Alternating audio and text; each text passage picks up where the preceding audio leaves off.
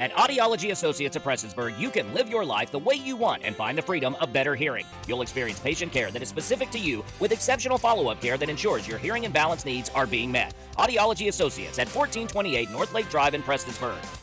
While many people are continuing to visit Letcher County Central High School to both drop off and pick up items needed by flood survivors, the number of volunteers providing manpower has dropped. Just a couple of friends and I, we knew they needed the help. We kept seeing on the news that they needed volunteers, and once we got over here, we kind of thought, well, and they do. We have been nonstop all morning since 8 o'clock since we got here. It's an absolutely phenomenal thing what they're doing here, and the outpouring of the donations coming in. And I think they really need more volunteers, especially on the outside, because this heat kind of gets to you. And you see this mass number of cars just constantly.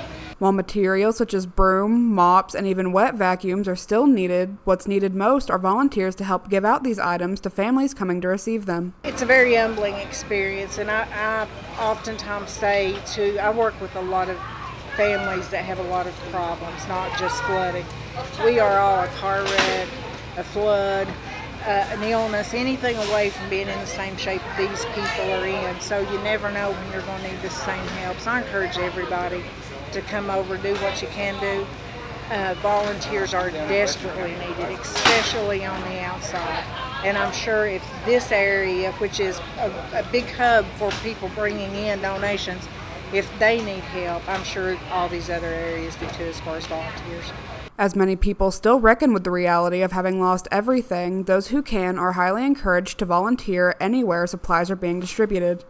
For Mountaintop News, I'm Kelsey Dean.